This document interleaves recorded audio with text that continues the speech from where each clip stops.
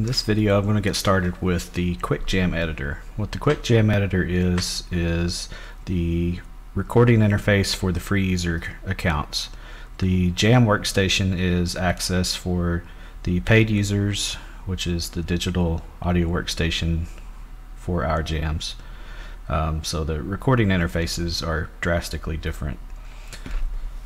Notice that this jam that I've selected here has two jams in it. I've got a mix from JCool and a mix that I created. So I'm going to click on Quick Jam Editor. The first thing I want to talk about is people with laptops or systems with really low resolution sizes. My desktop here is 1920 by 1080, which is great for seeing everything. However, some people have laptops that may look like this when everything gets pulled up. So you notice that all these tracks down at the bottom, they don't show up, and there's no way that you can even see them down here. So there are two ways that you can zoom. If you have a mouse, you can press the control key and use the mouse scroll wheel, or you can click at the top right, there's three dots, and look for zoom, minus, and plus.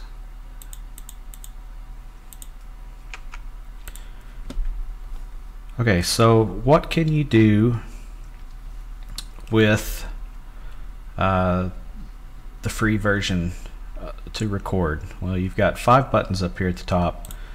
You've got one for uploading. You can choose an audio, video file, or URL to import. You have the volume tool, which you can slide back and forth, click and drag to adjust the volumes of each track. You have the pan tool, left and right, centered.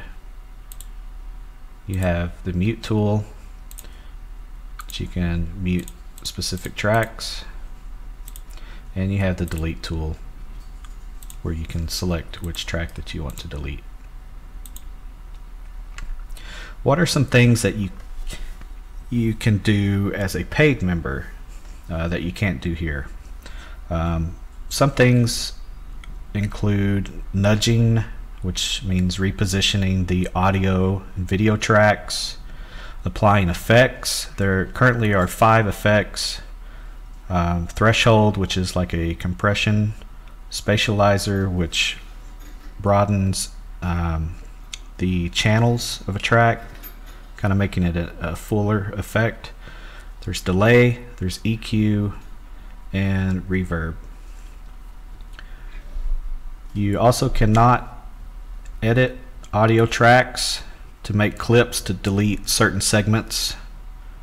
So that's one thing that you can't do as a free user. And as a paid user, you also get access to a library.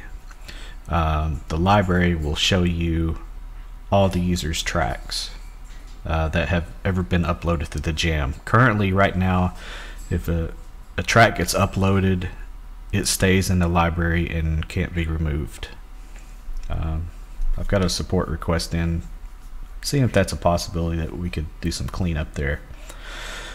So when I want to record from the Quick Jam, you can select which mix you want to record to. You just have to click the drop down for the mixes if there's multiple ones. So I could go back to this one here, and you'll see when it loads here, this is his mix. And that concludes this video.